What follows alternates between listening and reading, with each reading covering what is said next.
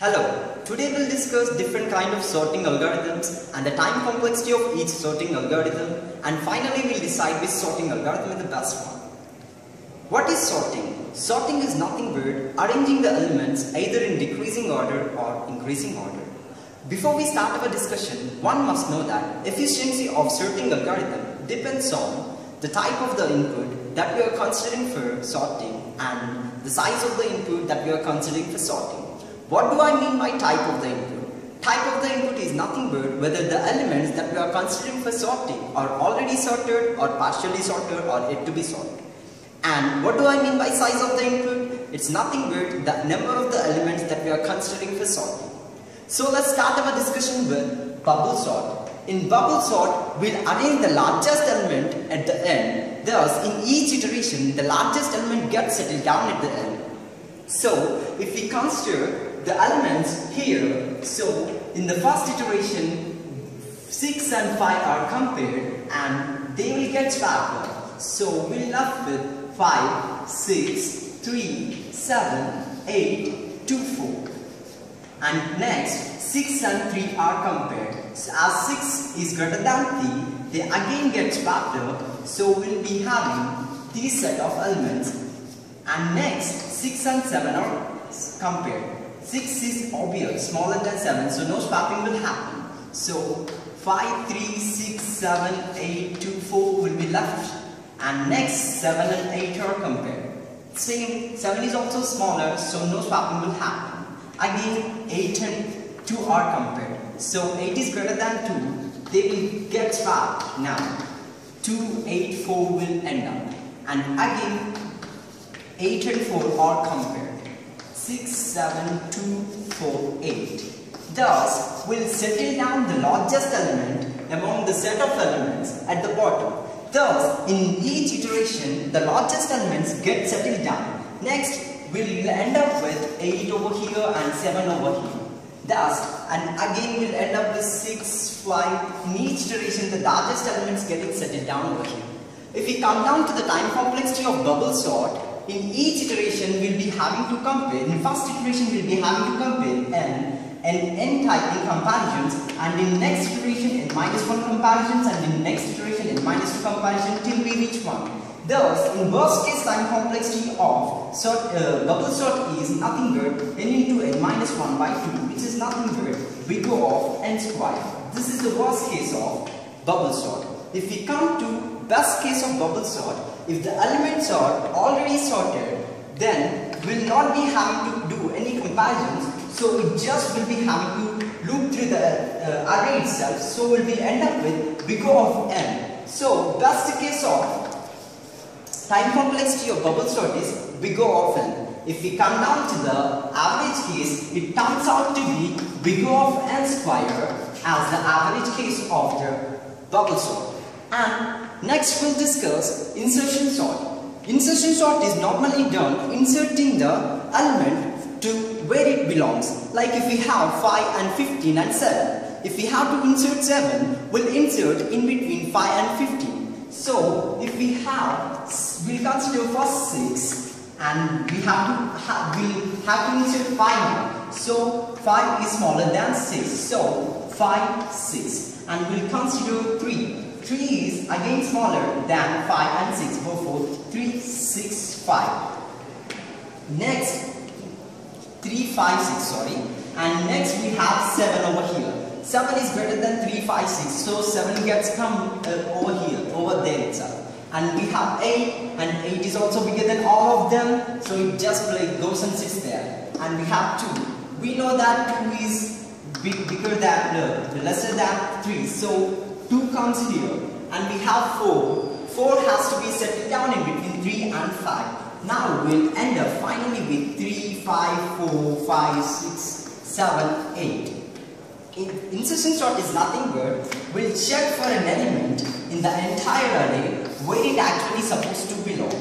So the time complexity of insertion sort comes out to be in each element we'll be having to walk back to check it out where it belongs. So in the worst case it takes big O of n square time, and in best case it takes big O of n time as we'll not be having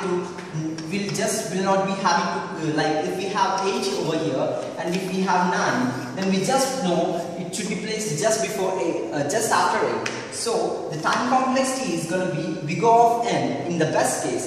If we come down to the average case, obviously it turns out to be big O of n square. And the insertion sort works on decrease and conquer algorithm. And if we come to selection sort is nothing but we'll find the minimum of the elements among all the unsorted elements and we'll place it in a right position. Like if we have 6, 5, 3, 7, 8, 2, 4, we'll consider 6 as the minimum one. Obvious, that doesn't make any sense, but it's a brute force algorithm, so we have to consider 6 as the minimum element and we'll find which is the smallest element in this including 6. So 2 is the smallest element. Now we'll swap 2 and 6. So it turns out to be 2, 6, 2, 5, 3, 7, 8, 6, 4. And again we got 2 over here. In the rest of the array, we'll consider this as the minimum and we'll find which is the smallest one. 3 is the smallest one. Now these 2 will get swapped up. 2, 3, 5, 7, 8, 6, 4.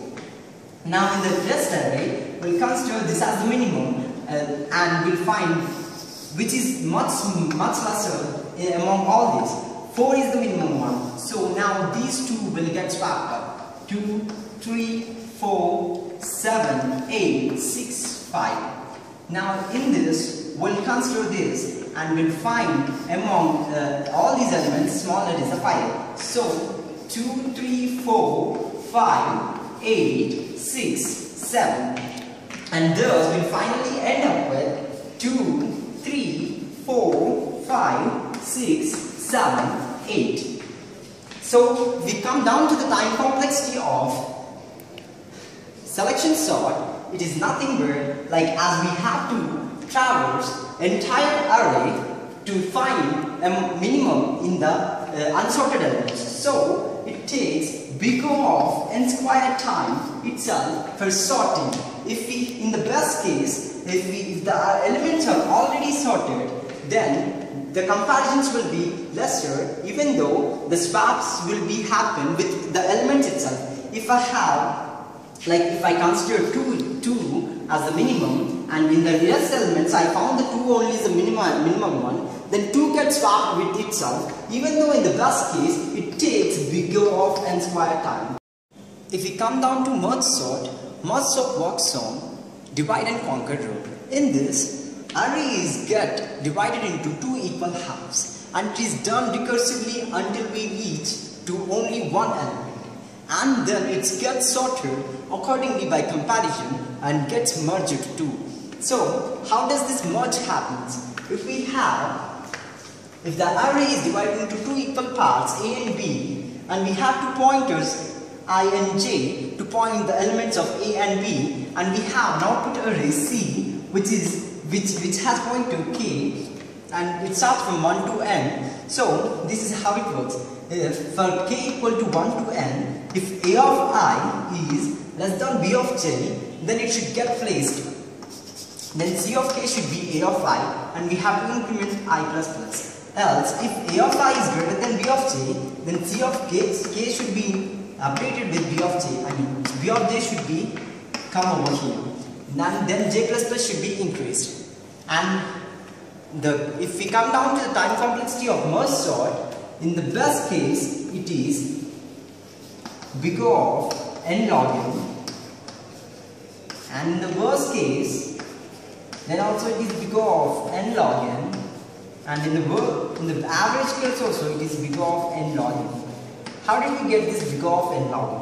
As we have to divide the array. Like if we have 32 elements, we'll be having to divide it with only n elements. So like if we have 32 elements, like log 32 base 2 will give me 5. I mean 32 I'll be having to divide by exactly 5 times, like 32, 16, 16 to 8, 8 to 4, 4 to 2, 2 to 1. So I'll be having to divide it with this. So it takes log n time for dividing and n time for merging. So totally n log n time.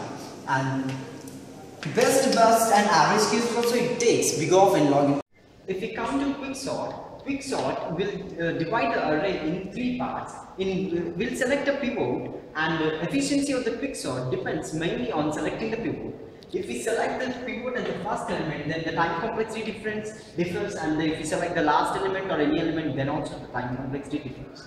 In this quick sort, we will select an element P, which is nothing but a pivot, and we will divide the array in 3 parts, such that with whatever the elements which are less than P comes in this array, and whatever the elements that are greater than P comes in this array, and equal to P comes in this array.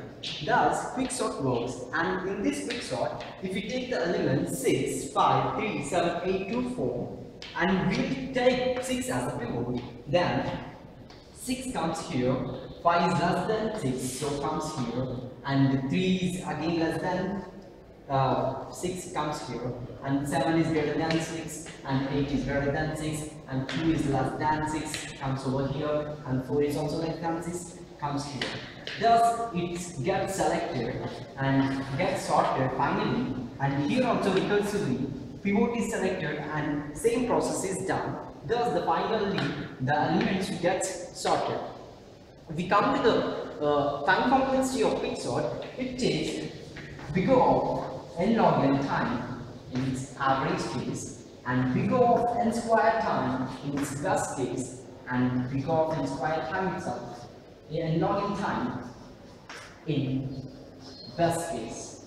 So what is worth noticing is big of n log n time in average case.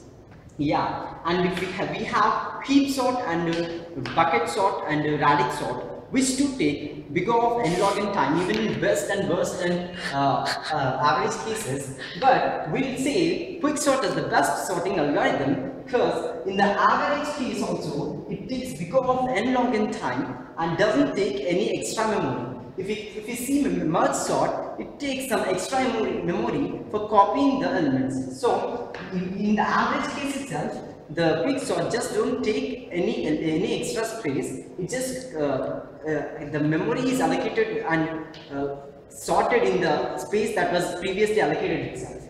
Thus we can claim that quick sort is the best sorting algorithm. Thank you.